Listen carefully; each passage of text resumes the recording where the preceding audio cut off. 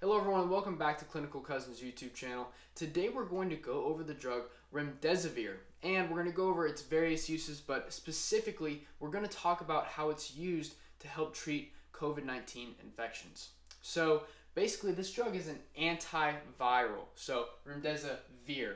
Remember that we're talking about the SARS-CoV-2 virus here, so this is an antiviral, and it's given to treat patients who have COVID-19 infections, but specifically it's given to treat some of the more severe infections or patients who are having a lot of complications from their infection. So we know it should be given to people who are 12 years and older, and it has a loading dose of about 200 milligrams IV, followed by 100 milligrams IV per day for 10 days. But the important thing to remember here is that 10 days is the maximum treatment, or the maximum duration of the treatment. So every time we give this drug, we should monitor the patient for cardiac arrhythmias, specifically tachy and bradyarrhythmias, changes in blood pressure, so hypertension, hypotension, and as always, any infusion you get, you should always monitor your patient for signs of anaphylaxis. What we do know right now is that it should not be given with hydroxychloroquine because it can have a direct antagonistic effect, which basically means, in simple terms, that if you take those two together, it will decrease the effectiveness of this medication, so it's just not a good idea. In pregnant women, this drug has not been proven safe or unsafe due to the amount of time that's been used to treat COVID-19. We haven't got those studies yet, but we do know that pregnant women are at a higher risk of developing serious complications from COVID-19, so we have to weigh the risk and the reward.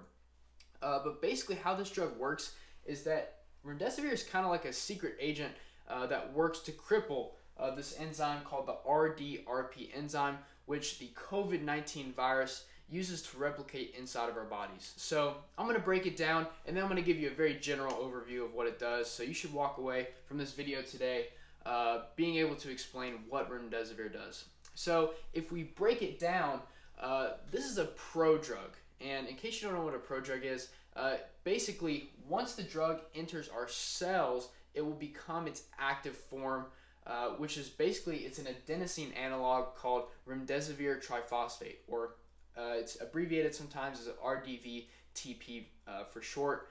This is why you'll hear the drug called a nucleoside analog.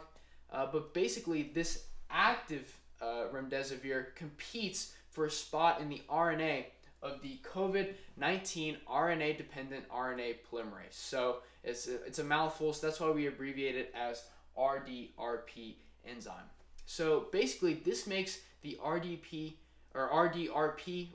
enzyme's activity useless. Basically, this RDRP enzyme will make new chains of RNA that have our secret agent remdesivir here in green. So basically, these RNA strands will be faulty and cannot be used to make new viruses. Specifically, it cannot be used to make more COVID-19 virus. So what has just happened in simple terms? We've taken remdesivir, right? It is activated inside of our cells, and it blocks the action of an enzyme called RDRP that the COVID-19 virus uses to replicate. So what is the end effect? So why do we care about blocking this enzyme here? So the SARS-CoV-2 virus, aka the COVID-19 virus, will not be able to multiply as rapidly in our bodies. So we have less virus in our bodies, which means that our patients should have less symptoms and better outcomes. So this drug will begin to work within hours, but the effects may not be felt for a few days, especially if they have those severe infections. So some of the side effects of this drug that we need to watch out for, because it's an infusion, we know that drugs given IV are they have a greater effect, they have a faster action. So basically we need to watch out for a decreased EGFR, an increased blood glucose, increase in our liver function tests, so our liver enzymes, our AST, ALT, and in 2% of cases there have been seizures reported. So how do we take this into context? What does this mean? It is hard on the kidneys, the liver, and the brains of about 2 to 18% of people who take it who have these severe COVID infections. However, kidneys, livers, and brains are no good to us if we are dead or if we're going to die after 2 weeks of being on a ventilator. So we have to weigh the risk and the reward of treatment. But As always, thank you so much for taking the time to learn with us today. And remember to like and subscribe for more content. And as always, be safe.